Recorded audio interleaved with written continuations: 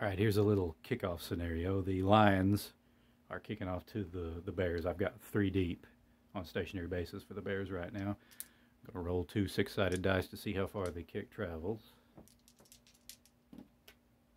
Okay. I rolled a 5, so that kick is going to travel 55 yards. So it's going to land in the hands of number 26, Matsui, there on the 10-yard line. All right, here is the hang time of that kick. You'll note that not a single player went out of bounds. Love it. Number 26, Sui, makes the catch at the 10-yard line. If he makes it to the 20, we'll let him do his juke move. Okay. He thought he had a shot up the middle, but number 44, Dick LeBeau, is loose. So Sui's going to have to cut to the outside. Here's the defensive bump of the board. Now, all unblocked players have pivoted. Remember, there's the ball carrier right there. LeBeau does not have a tackle. Here we go. Okay, he's out at the 42-yard line. Nice return. Folks, these bases work fine.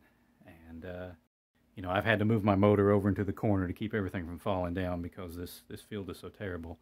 But even with these slow speeds, these bases are performing quite nicely.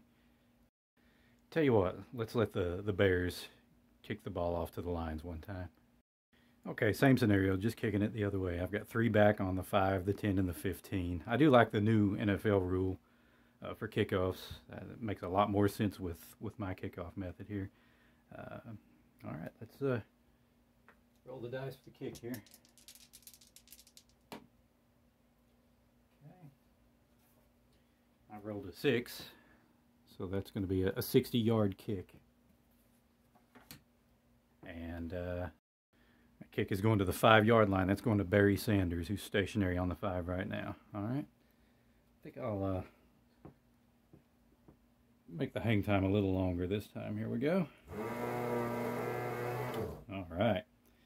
And so Sanders has the ball and an excellent blocking scheme. So here come the pivots. All right. Sanders has the ball on the 5. He makes it to the 20. We'll let him do his juke move. Yep. Okay.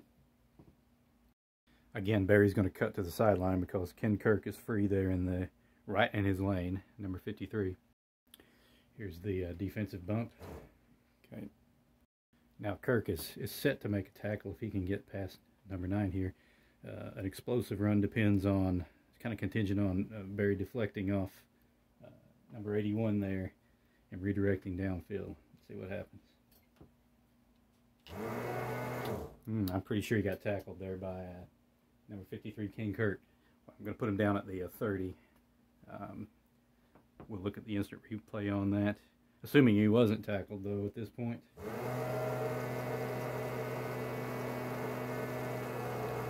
Yeah, Barry Sanders is gone. So I'll look at that on instant replay to see if he was down by front of base tackle there. And if so, I'll rule that a tackle at the 30-yard line. In other words, he took it to the house. All right. So clearly, folks, these homemade bases work just fine. And now I'm excited. I'm going through the rule book again, and yeah, I know I wrote it, but you know, that's a lot of information, and that's why I wrote it down, so I don't have to remember it.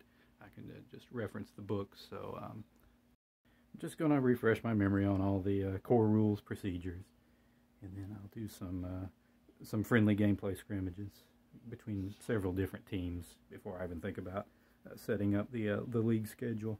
But that's going to be fun. Okay, thanks for watching. Talk to you soon.